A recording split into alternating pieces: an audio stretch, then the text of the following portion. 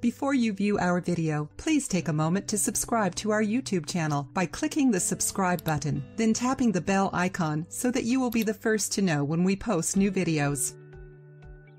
We should pay close attention to how much calcium we consume, since it's very important for our health.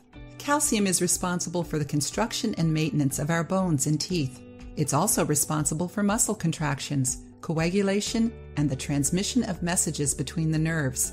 Once you turn 40, with the natural decline of bone tissue, calcium consumption becomes even more important since it prevents osteoporosis. That's when your bones weaken due to loss of bone mass. Milk is a good source of calcium, but it's very hard to digest, and many people are allergic or intolerant to it. Unfortunately, many people still think that milk and its products are the only source of calcium. That's a big mistake. There are several plants that can provide the necessary amount of calcium that our bodies need. Here are some of these foods: sardines, edamame, broccoli, kale, turnip, black-eyed peas, white beans, almonds, oranges, sweet potatoes. The daily consumption of these foods will guarantee that you get your daily amount of calcium without having to consume milk, which can be difficult to digest. And even if you like milk, you can reduce your intake and benefit from other sources of calcium.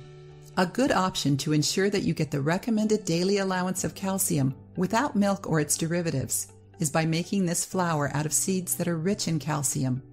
Instructions: crush 200 grams of sesame seeds, 200 grams of sunflower seeds, and 200 grams of flaxseed. Preheat the oven and toast the crushed seeds on low heat for 15 minutes. Store in a tightly sealed glass jar. Mix 1 tablespoon per day in juices, yogurts, vitamins, soups, or sprinkle it over salads.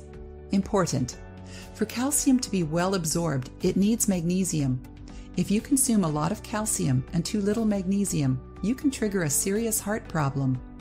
Therefore, it's also very important to consume foods and supplements rich in magnesium. If you like the video, give it a thumbs up and share it with your friends. For more recipes and tips, subscribe to the channel.